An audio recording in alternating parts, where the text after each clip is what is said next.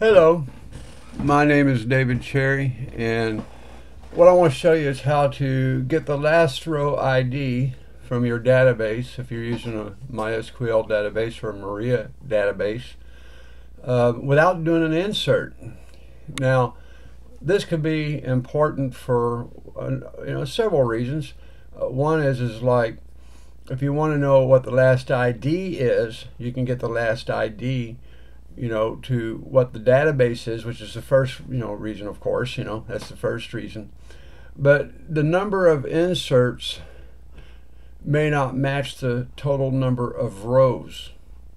So this will be handy, when you get more knowledgeable using MySQLi or the Maria database or dealing with inserts and stuff like that on how to determine, is the number of inserts equal to the actual rows within the database. Okay, so that's basically what I'm trying to get at.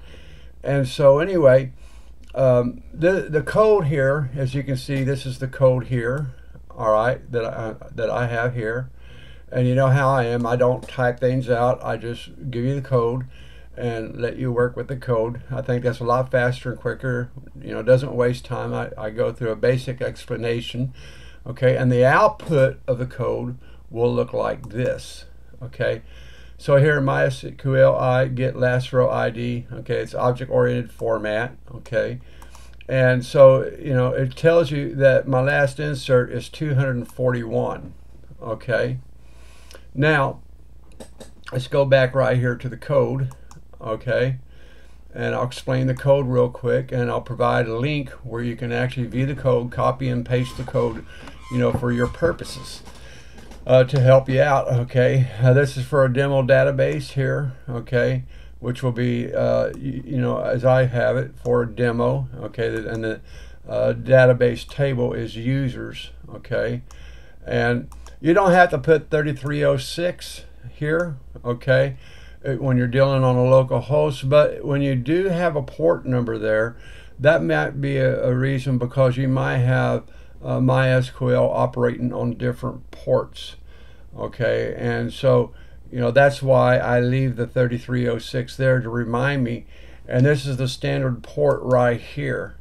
And so I'll just leave it at that, for now. Okay, and here's your connection string right here.